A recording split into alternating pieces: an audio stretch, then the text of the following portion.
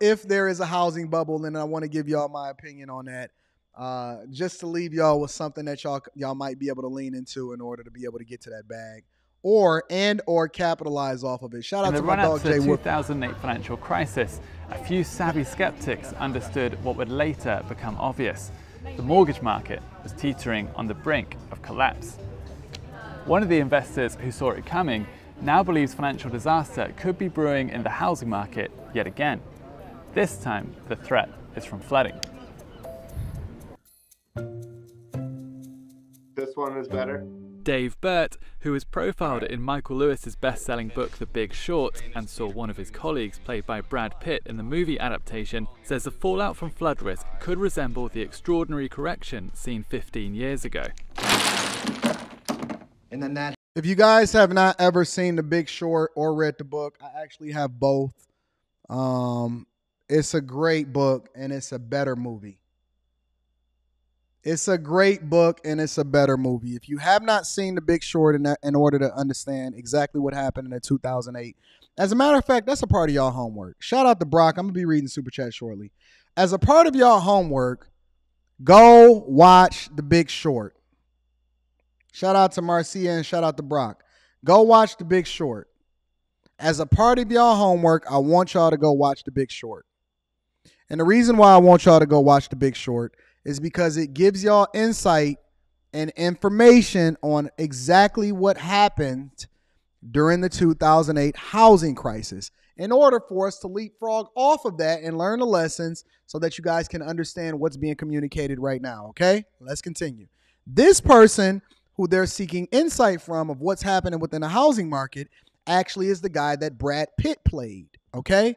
Brad Pitt played a guy that also was one of the people that capitalized off of and made billions of dollars as a result of what happens in a housing market. Shout out to Marcel. Let's continue. What happens? I don't mind giving y'all homework either. I love giving y'all America's homework. housing market. Did you feel that perhaps Brad Pitt maybe was more better suited to playing you? I don't know. I think he did a great job. It was a really entertaining movie, even though they might not have gotten every technical point exactly right. I thought it was a good explainer movie for that whole saga. This time, Burt says that flooding is easily among the most mispriced climate hazards in the US real estate market, especially for single-family properties. Our base case correction scenario leads to home value losses of about $800 billion in aggregate terms. So a pretty meaningful hit, even to a $40 trillion market. So let me break it down from a C student's perspective of what's being communicated and how it is that I'm pivoting and how I've pivoted as far as making my investment strategy work for me, especially with regard to real estate. Now, during the pandemic, my wife and I had the opportunity of living in South Florida, and it was a great experience. It was one of the best decisions that I ever made in my life because it changed my perspective towards the possibility of traveling and living in the places that I travel for extended periods of time, right? I think that Florida was probably the best managed state during the pandemic. And shout out to Governor Ron DeSantis. But here's the other caveat to it. When we started to evaluate if we were interested in buying a place down there, and initially I said yes, but then I said no. And the reason that I said no was because of exactly what's being communicated here. I think that climate risk, whether or not you want to acknowledge it or not, the climate continues to change. The factors behind why it's changing is what's being debated from a political perspective between the left and the right. But the reality is that climate is being fucked up in the South and in the West and in the East. And as the polar ice caps continue to melt and we continue to see more hurricanes and the earth continues to warm and you continue to see the ocean sea level rising this many inches, and you have the core of Army engineers and all that other type of stuff trying to solve for what's going on. One of the reasons why I made my capital investment in the Midwest is because despite the fact that the Midwest early in the 80s and the late 80s and the 90s and even in the early 2000s seen a divestment of more people leaving and going south, going west, I believe that everybody is going to start pivoting and coming back up to the Midwest. Now, why do I say that? Because of climate change specifically. Did you know that the Great Lakes had about 21%, actually the majority of the largest body of water as far as the world's freshwater water resources? The Midwest, the Great Lakes, has the largest body of water of freshwater resources. In addition to that, as the climate continues to warm and you see more and more things happen throughout the United States of America, you are going to see people starting to move back up into the middle because it is going to be a large level of devastation happening all across your borders, including New York, Arizona. It's going to be unbearable as far as the heat, California, and especially in Texas and Texas and Florida. And so what I'm pivoting towards is looking at what's going to happen over the next century / half a century, the next 50 years, 40 years, 30 years, because I think that he's absolutely right. I think that you're going to see a disruption in what's going on in the real estate markets in most of these highly desirable areas. And this is just my personal opinion. You're going to see a disruption in what you see happening in the real estate market. And one of those disruptions are going to come from the fact that flooding, which is one of the reasons why I tell y'all to get the fuck out of Louisiana, flooding is going to play a huge role in where people choose to relocate and whether or not homes are going to be purchased in those specific areas. But let's continue. Flooding is recognized as the most common natural disaster in the US, and yet despite that, the risk of flooding to housing markets is feared to be far greater than current government estimates.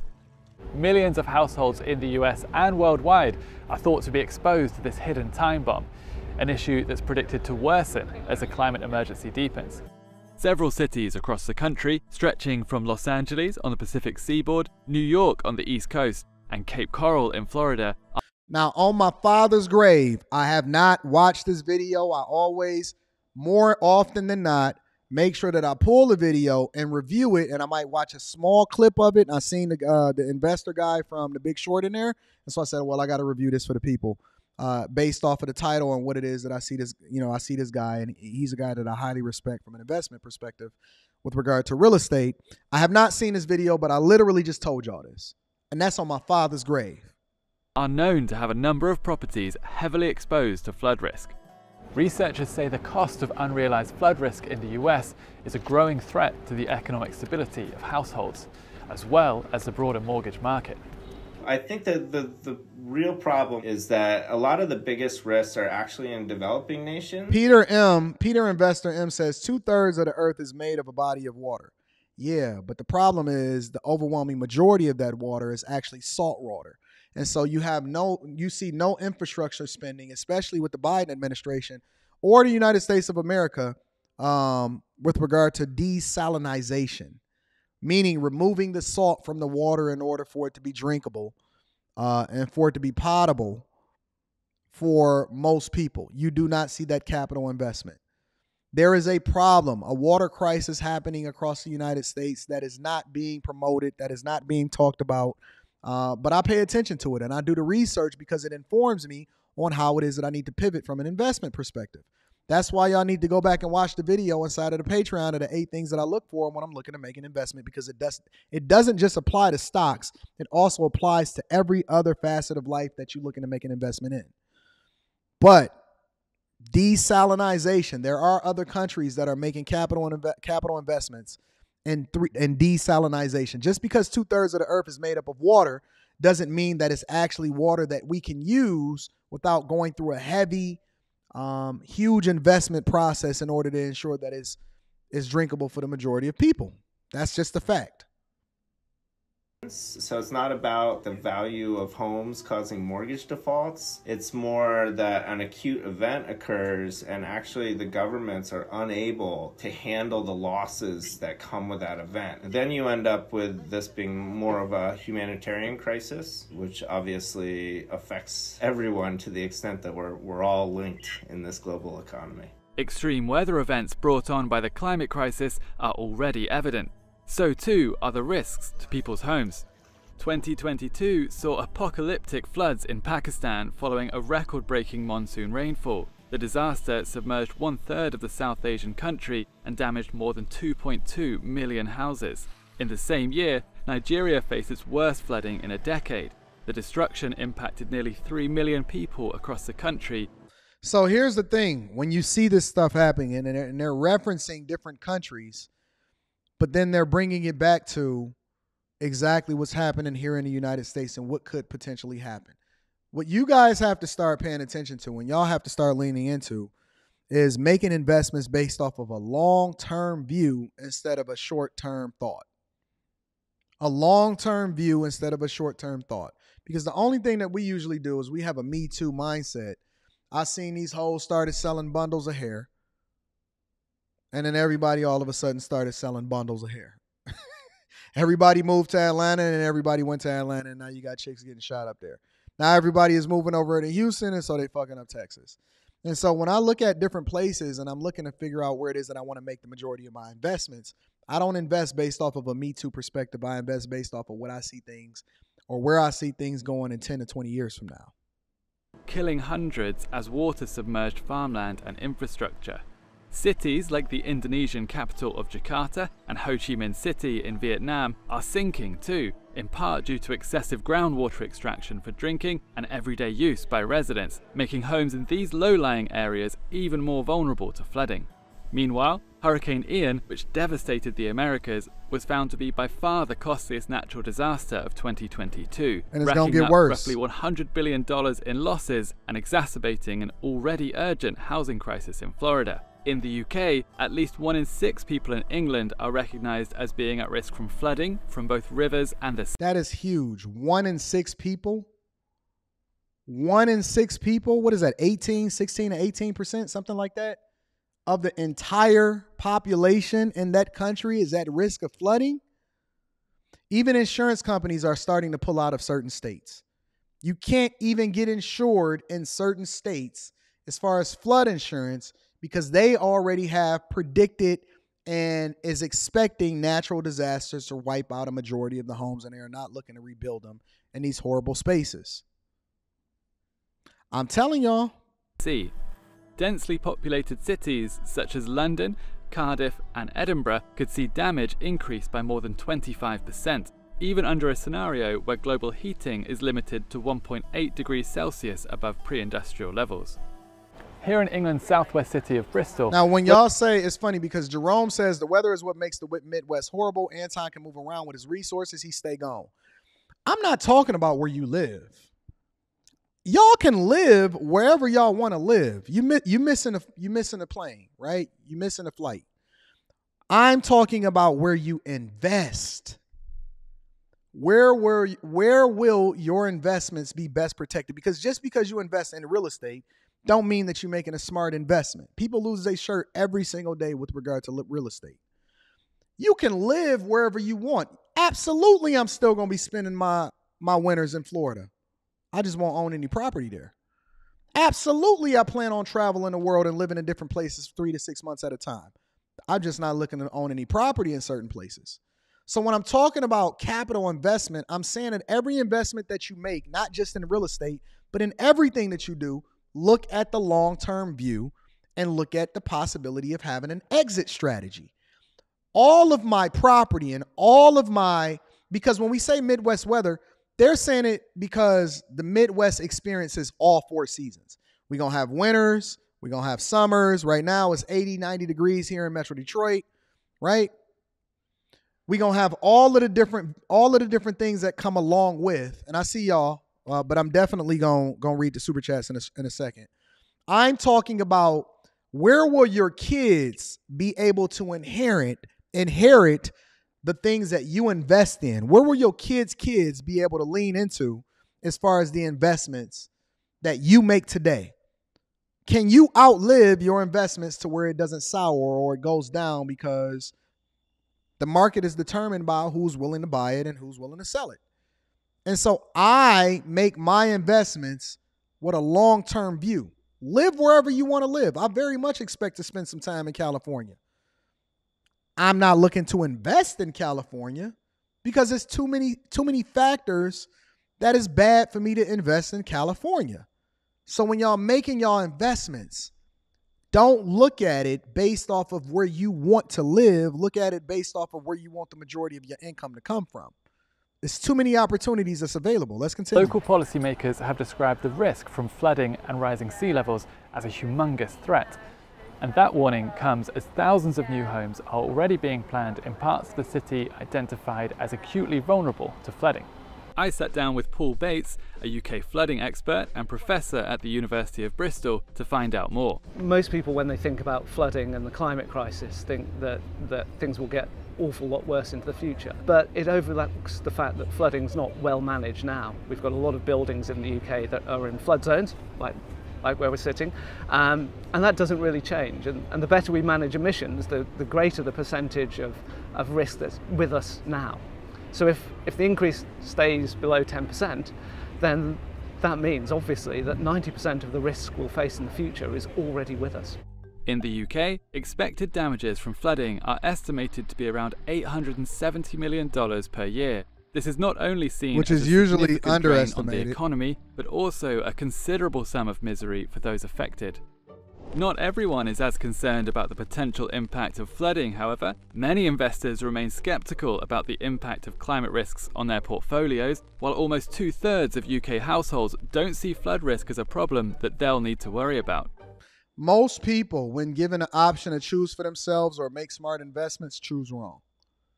Most people don't even know how to look at investments the correct way. Most people are literally just walking around like bumbling idiots. They have no clue on what's on the horizon. No clue on what's on the horizon. And it's actually in the government's best interest to keep you out of the know, out of the loop, and not focused on the thing that's best for you, because panic is actually bad for the economy and it's bad for the money. And so if they can secretly do two things, which is A, kick the can down the road so that it's not their problem, and then B, try to figure out how to solve for it proactively without you knowing about it, then that's exactly what they're going to do. Because panic, widespread panic, the worst thing, let's just say, for example, let's say hypothetically, and I'm not saying that this is true, but let's just say hypothetically that Florida was going to be a piece of shit in 25 years, right? What makes you think that everybody that has a vested interest in seeing Florida successful, Southern Florida specifically, what makes you think with all of the incoming hurricanes and all of the damage that could happen and all of this other type of stuff, what makes you think that anybody that has a vested interest, especially business partners, would want to see that happen or would want you to react based off of that? If the banking industry know that they're susceptible to collapsing due to higher risk and more people not paying their bills, then why would you think that they would release that news to the general public instead of solving for it and pivoting as far as how it is that they allocate their resources and portfolio? Why would they want you to pull money out of the bank and then put it and divert it elsewhere? Why would they not want you to have a 30-year mortgage, even understanding that they know that you're going to pay double and triple for the house by the time that it's paid for? Everything bad for you is hidden from you. And it's a reason for that, because it's profitable for other people to continue to keep you out of the loop. And so why would they tell you the thing that's best for you, understanding that it's going to hurt their pocketbooks?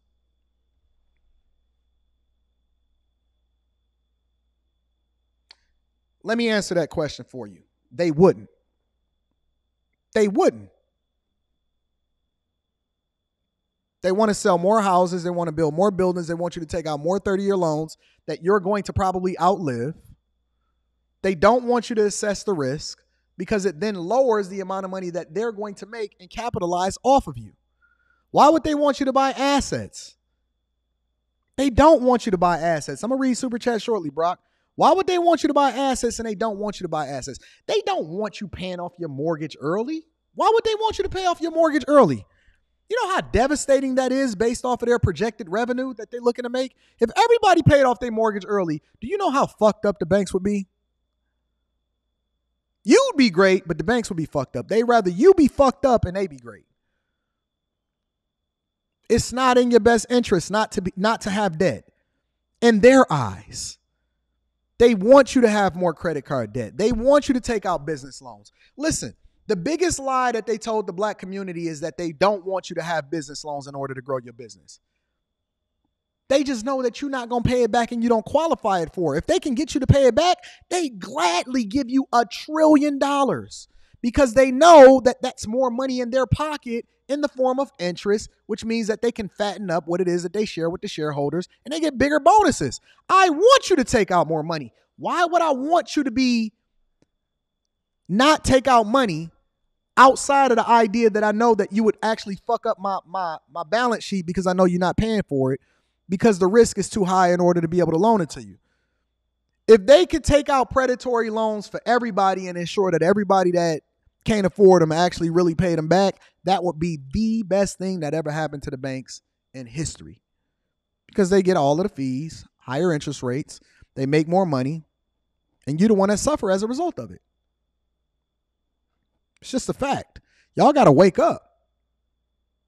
Y'all have to wake up. Y'all behind the 8 ball. If you watching this show and you're not a part of the Patreon and you got debt, credit card debt, housing debt, car debt, student loan debt, somebody was already planning on going out with their homegirl. Somebody was looking to take a trip this weekend. Somebody was looking to do something that wasn't in their best interest. And hopefully I stopped you from doing it so that you can make the sacrifice that allows for you to live the life that you're supposed to live.